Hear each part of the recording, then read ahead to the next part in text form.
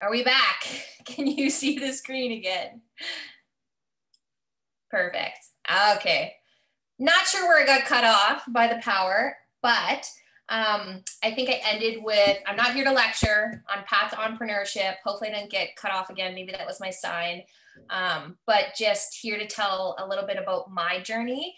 But before I get started, I'm actually super curious, like with everyone who's sort of on this call today, are you, or do you consider yourself an entrepreneur, or maybe in or within an organization? But I'd love to see, like, just throw into the chat box any company names, any organizations you're with. Like, I'd love to see who's here on the call.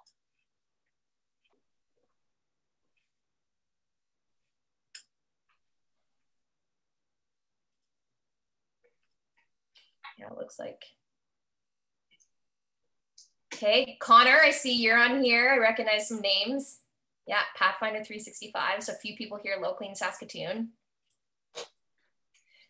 Yeah, so a lot of people, Primerica, Adventure Tales, oh, amazing. So people in the pet industry, all over the place. So a lot of people within and outside organizations. Why I kind of brought that up was, as I prepared for this talk, I realized that I myself didn't really call myself an entrepreneur until a few years ago, really. I never thought of myself as an entrepreneur. My family was incredibly proud about working hard. So I was raised to work hard, and I simply followed the example that my parents and grandparents set for me. So if you had asked me what an entrepreneur looked like a handful of years ago, I probably would have had that image of those smooth talking hustlers that went on to Dragon's Den and Shark Tank. And I think I somehow overlooked the examples of true entrepreneurs within my life. And when I thought about this, there were a few individuals that came to mind to me, which I'll share a couple of those. One, which kind of hit me when I was preparing for this, was my grandpa Beck. He grew up on a Saskatchewan farm during the dirty 30s. He flew a Lancaster bomber in World War II. He continually innovated new products throughout his lifetime. And he didn't even have a high school degree. I think he finished it in his adulthood. He did everything from building and installing solar panels on his small town Saskatchewan home during a time where it wasn't really even a thing, to creating and inventing like new machines. Like, I specifically remember this machine he invented to wrap up, like automatically wrap up and store extension cords with the pull of a lever. And then another example that came to my mind of just living under was my dad. And he was someone who was told he would likely never graduate high school. He somehow developed into this amazing businessman, this amazing family man, and a construction industry leader who ended up running a multi-billion-dollar company. So both of these people led completely different paths, both led by examples. I remember them always saying, lead, follow, or get out of the way. And that's how they lived. So they both persevered through different hardships to accomplish very unique and different goals. But I never heard them being called entrepreneurs. But now I look back and I realize that entrepreneurs can be inside and outside of organizations. So I was thinking of, okay, what drove them? Like, what drove them to do what they wanted to do? Was it a love to learn? Did they enjoy challenges? For me, did they love the lack of sleep that comes with trying to build something? And for me, I've always been driven by passion. And looking at passion, I know that's a vague word, but it was vague. It started off being vague. I remember that since day one, I simply loved animals. In grade 4, I decided I wanted to be a vet because vets took care of animals. So that's what I worked towards. Simple, right? I wish. So coming to kind of share a little bit about my path of entrepreneurship and how I took that passion of a love for animals through what I've done to date, I tried to write down some Coles notes of my journey and where I am now, which is my pet tech startup called Waggle.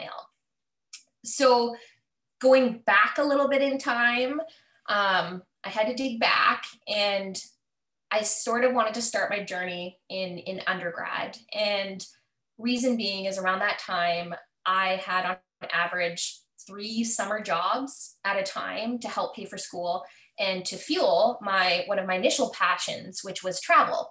So I was a broke student, but I still wanted to travel to new countries every year in between terms. I loved experiencing cultures, new food. So it fed a creative part of my brain. So there was that passion there, and having multiple jobs facilitated that goal. So, and well, it did teach me a bunch of skill sets, but I was doing it because I had this passion for travel. One of these jobs was working for one of those typical like student work painting companies that we all see around with the banners on the lawns. And I found I have a passion for painting trim, which a lot of people think is crazy. So I liked painting trim. So I saw the opportunity that I like doing something that lots of people don't like doing. People were making money off of me doing something that they didn't like to do. So I thought, why don't I do it myself? So my first company, House Lift, was born. And I started booking my own houses to paint trim. Another one of these jobs was working in a paper and shingle mill. And I was initially placed in the office to do pretty menial tasks. My uncle had gotten me the job or the interview, and I really do think he was just trying to protect me from like the rough, the rough and the gruff. So I got stuck in this office. I quickly outgrew my duties to the point where I was eventually in charge of the entire purchasing and inventory department, managing a multi-million-dollar budget over the summer. I was the only female in the mill. I worked in a 360-degree glass office in the center of the paper mill. And I distinctly remember that long walk from my car through the mill to my office and back, or to the bathroom every day. It was definitely a little uncomfortable being a young woman in kind of this gritty male-dominated mill. But I was a tomboy. I grew up with brothers, had a dad who treated me the same as anybody else. So I just felt like I had to work harder to prove myself. I did like the challenge, and I was innovating internal processes while I was there.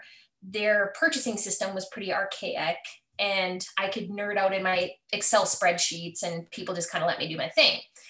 I felt like I was making a difference. I felt recognized. And so I was enjoying it. Like I found passion in that. Eventually they did depend on me to come back every summer and take over the department so their full-time employee could actually go on vacation. So with that, passion kind of drove me to innovate within my role and to persevere through the discomfort that I had in this new role. So as a result, I did earn the respect and friendship of a lot of like tough looking dudes, to be perfectly honest. So yeah. And meanwhile, applying to vet school, didn't get into vet school after finishing my first degree at the University of Alberta in Edmonton. So I grew up in Sherwood Park, and I felt like a complete failure. Like I was devastated. This was the first time that I feel like I really tasted what I thought was failure. Like I was a keener, had to be the best in everything I did. But looking back, it was probably one of the best things that could have happened to me. So I went into slight panic mode, but I always had a backup plan.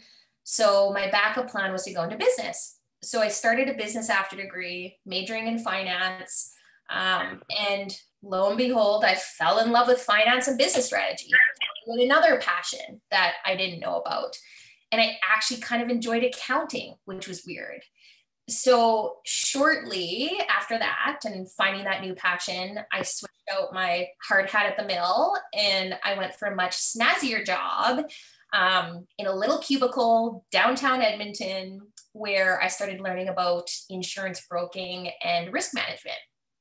So I was enjoying the change of scenery in this whole new business world, not particularly the cubicle. I wasn't in love with the cubicle. But I hadn't planned on applying for vet school again. I had found some other passions. Yeah. But then I was accepted. I got this letter in the mail and I was accepted into vet school. So I was like, well, this is what I've worked for my entire life. So I'd be stupid not to. So changed course yet again, moved to Saskatoon for the vet school here in Saskatoon. After another 4 years of school, I graduated and I made it. Like I graduated, I was there. I was a veterinarian. It was the thing I wanted to be my entire life. This was it. So I thought I had made it.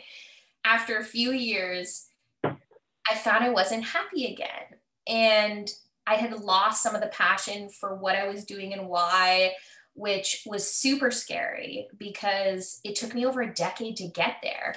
And for the first time in my life, I quit a job without having a backup plan or any other jobs. I remember a lot of people thinking I was kind of crazy, and the questions and the comments like, but you spent so much time becoming a vet, or what a waste of schooling, because I did 9 years of post-secondary education to become a vet. Like you name it. My family and friends were supportive. They were rightfully a little confused, as was I, but I viscerally wasn't feeling good doing that full time. I had lost some of that passion. So I had 0 jobs, but endless opportunities as a result, which I didn't look at then. So I think it was kind of looking back at that event. I remember I think it was my uncle who once told me that 1 mile of road has 2 miles of ditches. So to this day, I try to make those ditches count because you can't avoid them. Like they're there. So I was unemployed for a whole 2 weeks. That's it. And I got a call from my mom and she said, hey, I know you're not really working right now. It's stressing you out. Your older, your brother, my older brother, could use some help with his business. So she knew, being our mom, she knew I was structured, love numbers, love spreadsheets. And my brother is love him to bits, but polar opposite, complete polar opposite. And any of you who know us would probably laugh right now hearing that statement, polar opposites. So I drove from Saskatoon back to Alberta. So I'm in Saskatoon, as a vet. His business was in back where I grew up, Sherwood Park, Alberta. And I had zero idea what I was getting into, but I knew I needed a job and I was panicking because I didn't have a job. I'd always worked. So I pulled into his house, I think 10, 11 p.m. and he disappeared into this room and came out tugging these huge Rubbermaid containers just stuffed full of papers. And to this day, I remember him just looking at it lackadaisically, like, oh yeah, I'm 3 years behind in my personal and business taxes. And I just kind of looked at him, had a mild heart attack. Luckily, he owed CRA money, not the opposite. And I got started. I started by digging in 3-year-old receipts in Rubbermaids. And that was my career entrance into the automotive world, like automotive vehicles. Like, how the heck did I get here? So what turned into quarter time, turned into half time, turned into full time, turned into co-founding one of the first digital automobile dealership and financing companies out there, now known as Drive Financial. I knew nothing about cars. I knew nothing about trucks, but I was passionate about business development, and I found joy becoming this controller and leading operations. I trusted my skills and my abilities, and I applied those same skills and abilities to this world of trucks. And I think trusting myself became easier because I became more confident as I saw what I could accomplish just by applying different skill sets in a different industry. So at this time, I also founded a full-time veterinary locuming business, which in essence, I was like a substitute teacher for vets. So I was doing that full-time in Saskatchewan, dealership full-time in Alberta. So doing both. This was not a cakewalk. I was living half my life in either province. And I helped develop the dealership over 6 years. And there were multiple times where we almost lost everything. I remember lawsuits, CRA audits. We used to sell trucks, and then Fort McMurray had their fires. Fort McMurray oil crashed, you name it. Our customers went from buying $90,000 to $100,000 trucks loaded to having them repossessed and becoming subprime clients that are looking for used minivans. Like, everything was changing. So we never gave up. There's a lot of hardships, but we had to innovate new directions. And now that company is generating 8 figures of revenue. So just by taking different pivots and taking different things and turning them into opportunities, like, you have to change and innovate to change.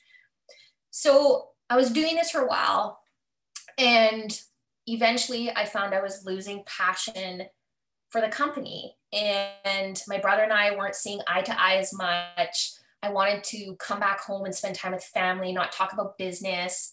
And this was truly his vision. It wasn't really my vision. I had enjoyed developing, but it wasn't my vision. But this company was such a huge part of me. So I was like, well, what do I, then what do I do, right? Like, what do I do now? So I did what I do best, and I started another company. And I called it Treeline Finance Corp. And in the automobile world, this was considered a floor lining company, which in essence, I leveraged interest. So took my finance brain and was leveraging interest to provide short-term loans for vehicles. I raised money by leveraging myself. So my savings, my home, I got a home equity line, and I signed on our dealership because I knew the pain points, and I knew that I could do better than the companies that were servicing us in that route. So there I was, parallel to undergrad. I had 3 to 4 jobs at a time, and this is how I functioned. I loved being busy, creating things, fixing problems, learning. I was just running. Everything for me changed in 2019 when I was taken out by the knees by a catalytic personal event. I lost one of the most important people in my life, and I was forced to completely reprioritize and take things off my plate. I didn't really have a choice to take things off my plate. It just happened. So now I had the important decision of, what do I put back onto my plate? And that was hard, like getting back to the vague feelings of what makes me feel good again, or what brings me joy, what brings me passion.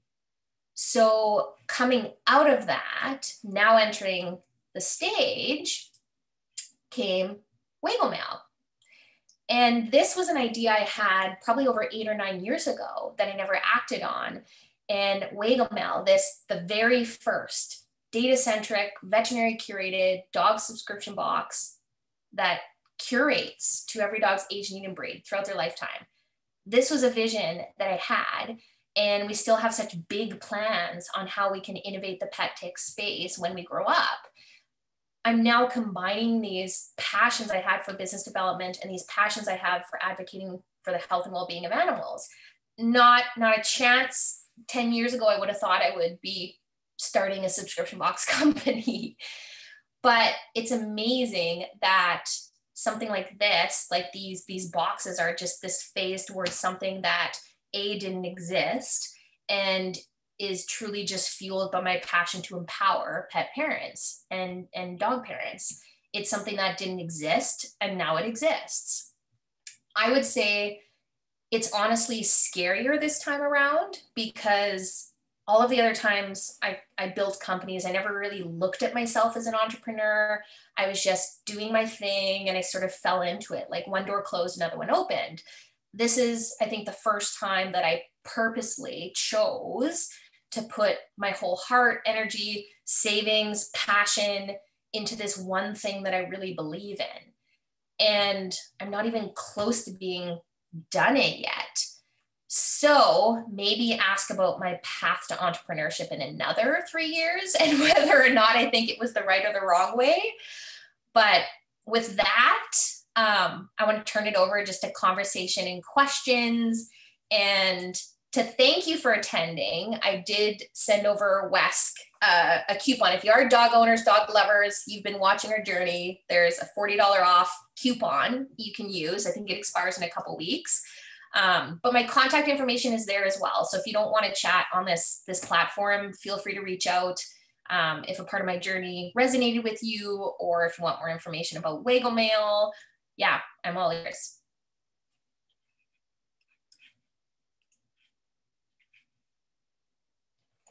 I'm not sure if I'm supposed to send it back to Emily. Does anybody have any questions for me?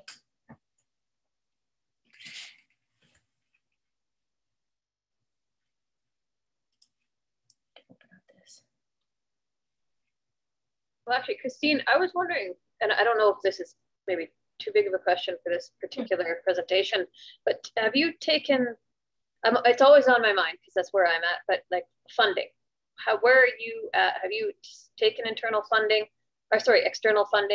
or aside from you won Go Money, I think it was, or you got some money through there, but what's your funding path?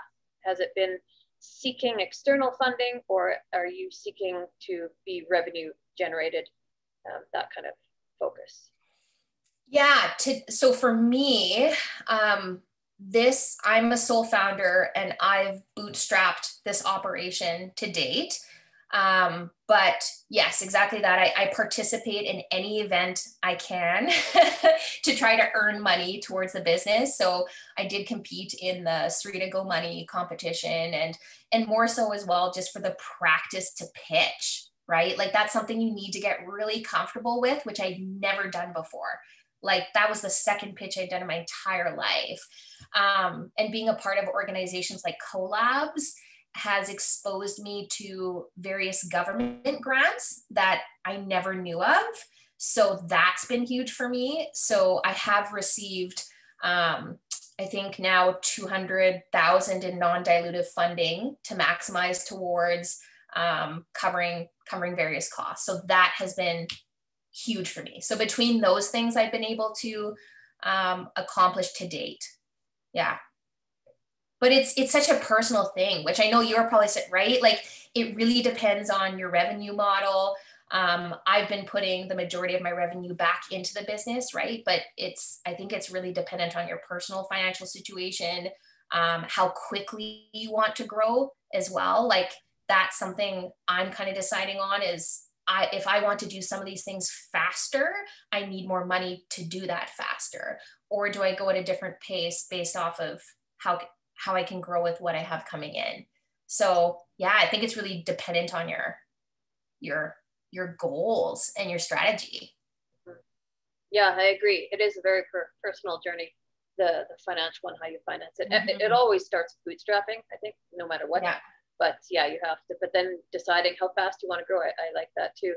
And what your business model is too. Does it have the capacity to get to a revenue generated point before you run out of that money? Like, can it get to a point where it can self-sustain for a while, and then before you have to take on like angels or VCs? But Debbie has a question there, and actually I was curious too what grants you did get.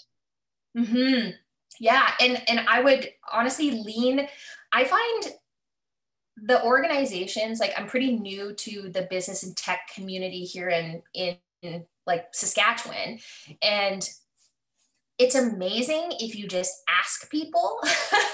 Like if you just ask, people will help. And I would honestly, I didn't even know what IRAP NRC was 6 months ago, or I don't know where I would have been exposed to it, So I think you, like, I see you at a lot of events, like you expose yourself out to the networks, right? Like you're good at networking. So just ask people just questions like this, right? Like IRAP NRC, is that a route that you can go? So is that what you got though? Is that where the 200,000 was that through IRAP? Some of them. Yeah. Okay. Yeah. That's what I was curious, because I got a small project funding through them, and that's how I've been building my MVP.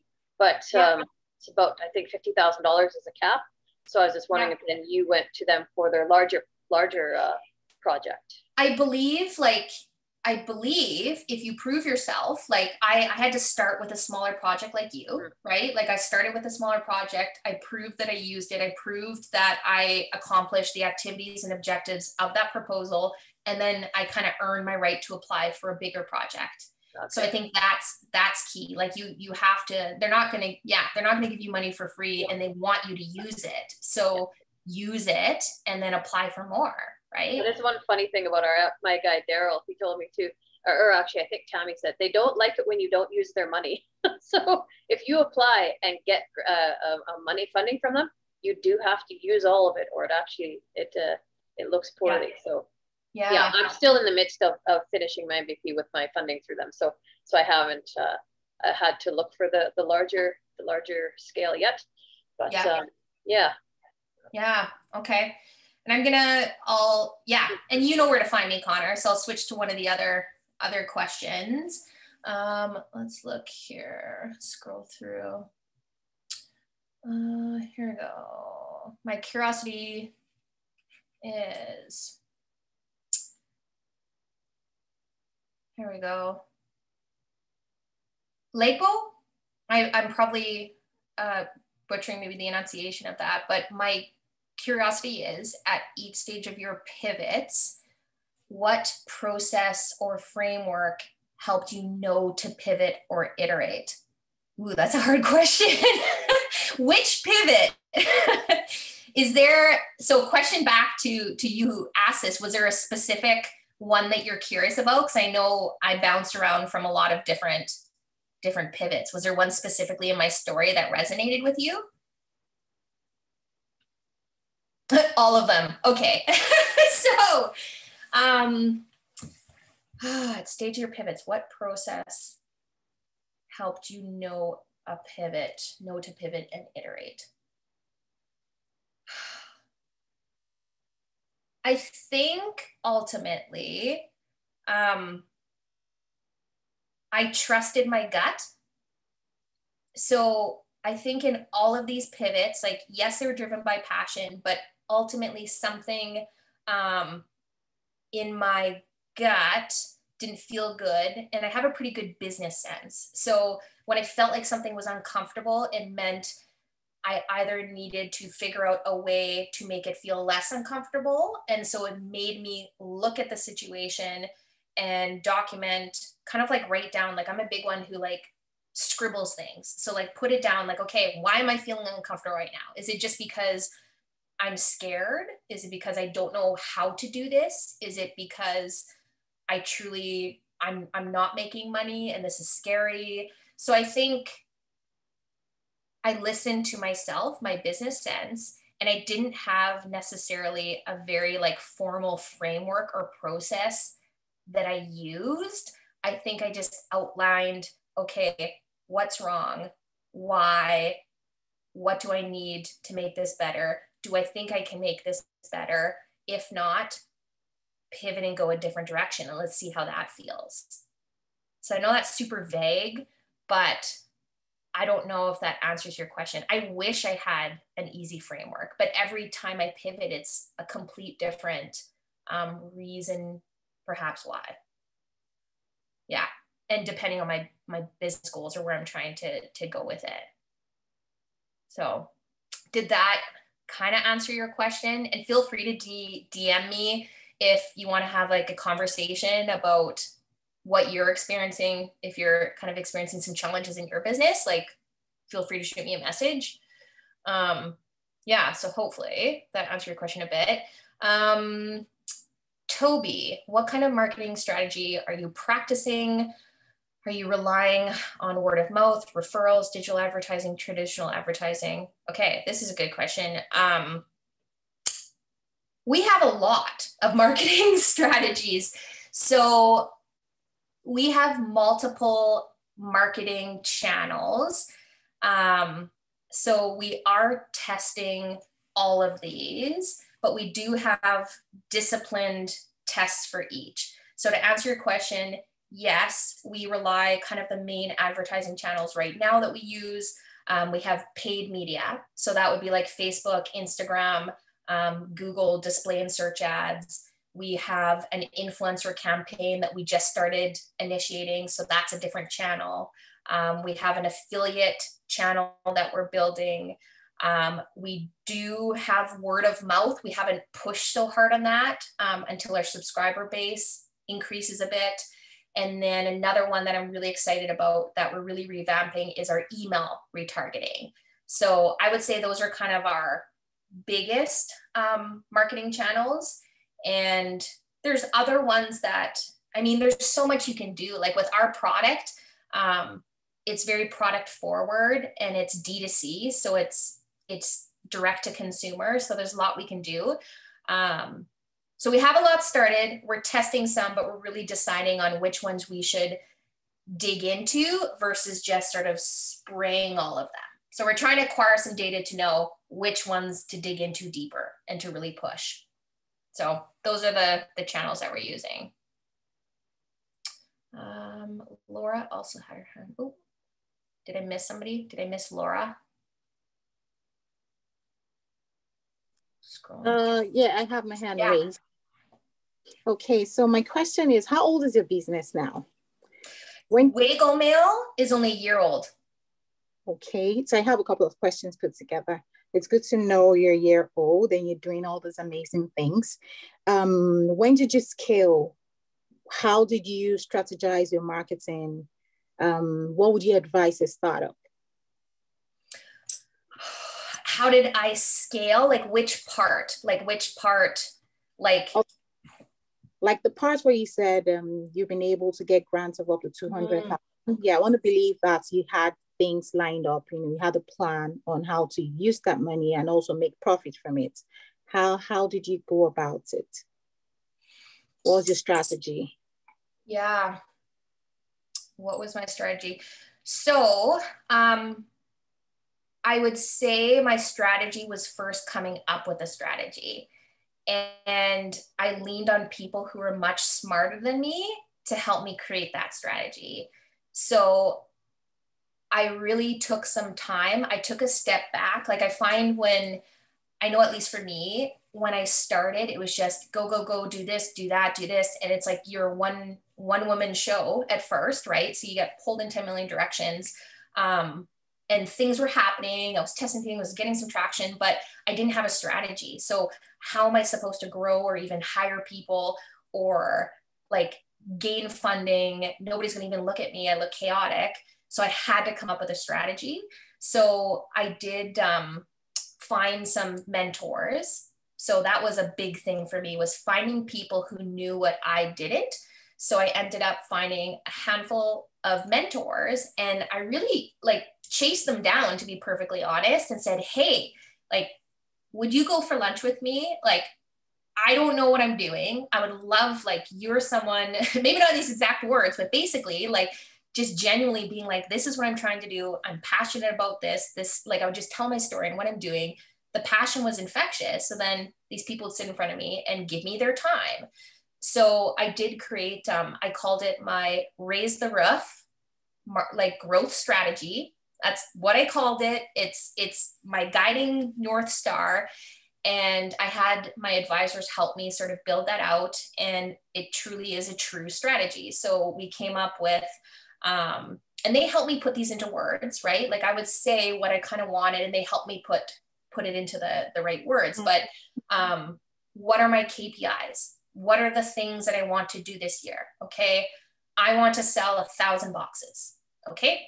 What are the big bets that you think, how do you think you can sell those 1,000 boxes? Okay, well, I think I need to increase my brand awareness. Okay, so let's break that down. How are you going to increase your brand awareness? I'm going to start an influencer program. Okay, great. So with that influencer program, what are your tactics to do that? So it's like so rather than starting way down here and just trying to do these things, like take the time. Like I stood back and I think I spent a whole month on this, like in January. I didn't even have ads going. I just spoke to my customers and just strategized, found people to help me put this picture together and this roadmap. So that's what I did. And that's kind of what I followed to see if we're on track. And then that helped me figure out who I need to help perform these tactics, how much money I need to pay for these tactics, what I need to do before I can do the next thing, and then choose a priority of the tactics. So I'm not trying to do 10 million things at once. Let's focus on this because I think it can lead to this. So I think that coming up with a strategy and finding people, and a lot of people will give you their time, like, and I'm willing to give my time. Like, I know how helpful it was for me, but yeah. So hopefully that answers your question. Thanks, Kristen. I was going to ask if you're willing to give your time, and you just answered it. Yeah, like reach out to me after, like if there's anything I don't feel like I know, like whatever I can assist with. But I mean, that's how I can't imagine doing it without the advisors, mentors that I've had. Thank you. Let's see here. Okay, Debbie. When you speak of networking, what organizations did you and do you connect with?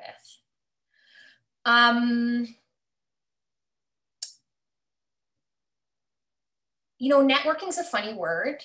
I think that's like a business word for just talking to people. You know, like just talk to people. Like it's amazing where you get just meeting people. Like I see so many familiar faces on here just from starting a conversation. Like Natasha, I see you on there. Like I feel like we just met at a random event and we were sitting beside each other and I just started talking to you, right? But I'd say formal organizations, collabs has been huge for me. So the co-launch collabs community. So Waggle is a part of their co-link tech incubator program. So that was a big one for me to get introduced to. Srita, I just searched kind of events, really was out of necessity for funds. I searched events like Srita to see what kind of opportunities there were to go to.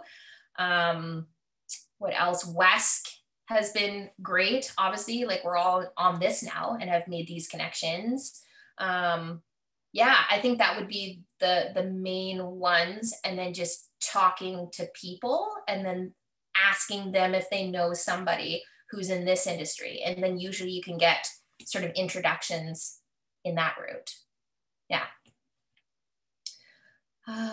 Do you have, startup TNT? I see Connor throwing that out there. Like yes, startup TNT, I need to come to one of those events. Do I have an internal marketing team? Do I have an internal marketing team? So I have a small team, small but powerful team. So now my team is, I was super excited. We actually had all of us. So we're a mix of local and remote. So there's about 6 of us that I would consider kind of our core team right now. And marketing wise, I have a fractional CMO. So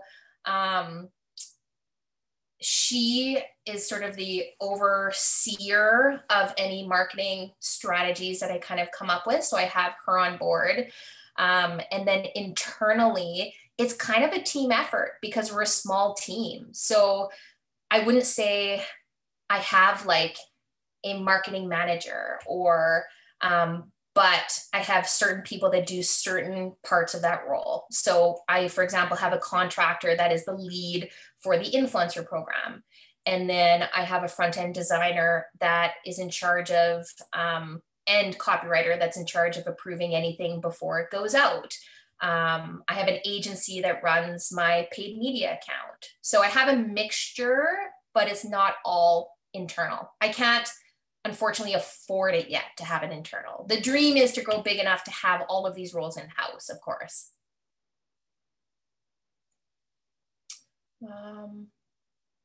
I see that's all questions. I think we have a few more minutes. Anybody else have any other questions?